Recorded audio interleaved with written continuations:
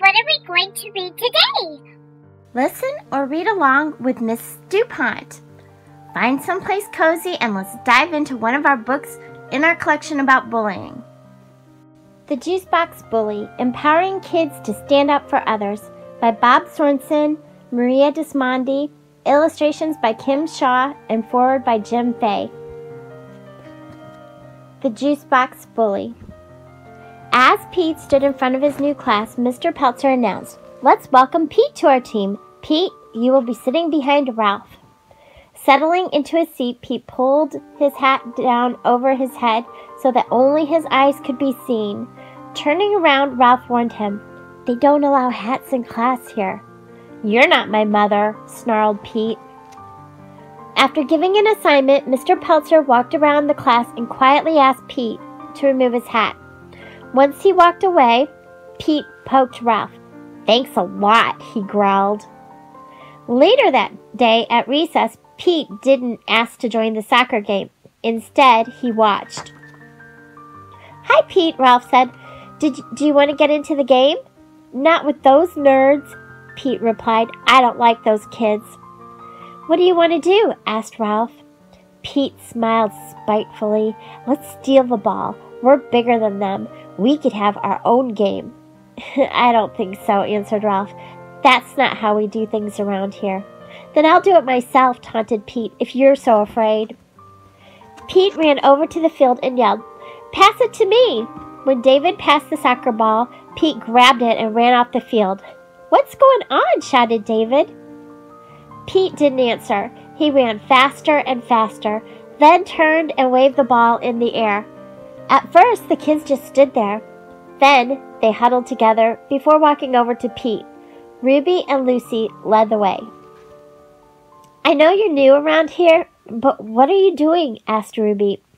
"I'm playing with a soccer ball," Pete snapped. "Think you're going to take it away from me?" Ruby didn't argue, nor did she threaten Pete. Instead, she softly but firmly explained, "It's your first day here, so there's no way that you can know this.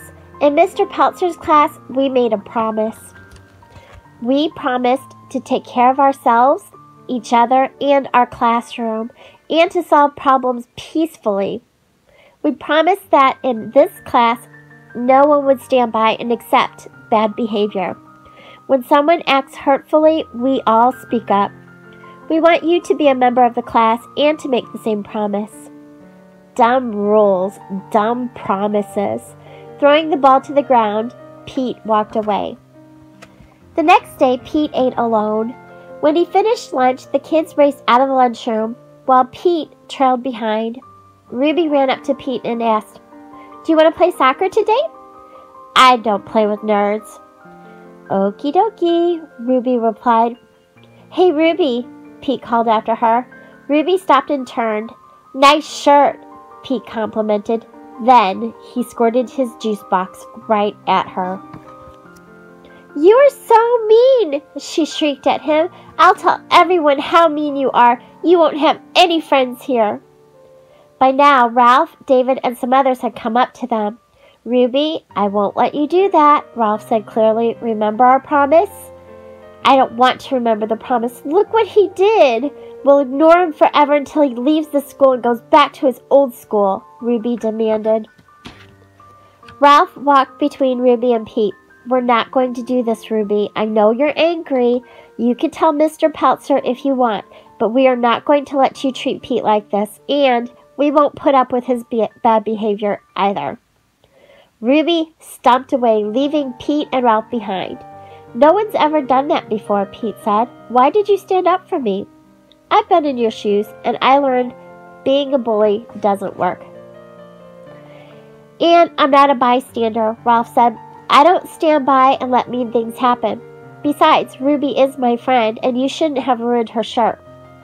"Won't the other kids be mad at you for sticking up for me?" Pete asked. "No way.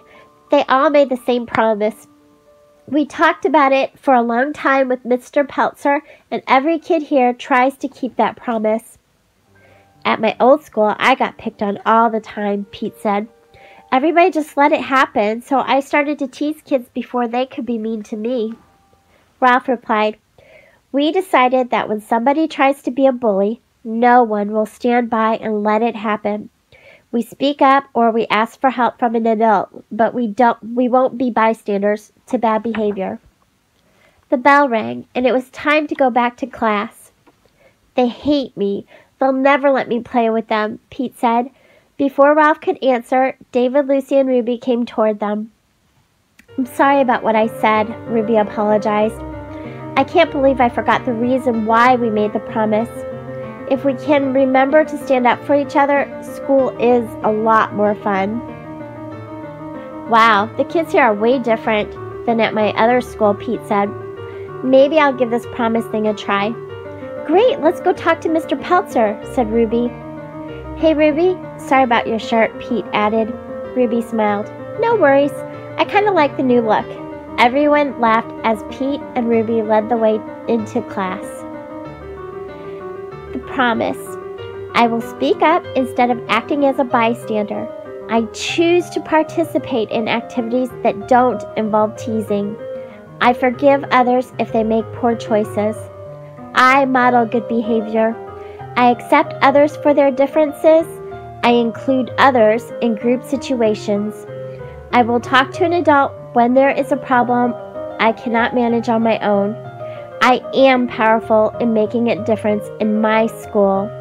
By making the promise to stand up against bad behavior, we can put an end to bullying. Stand up. I hope you enjoyed the story today. Join us again on the Mandy Choice Storytime channel. We have more books about bullying. Some questions to think about. What was Pete's characters like at the beginning of the story? What was Pete's character like at the end of the story? And what made Pete's character change from the beginning of the story to the end of the story? Share a good book with someone.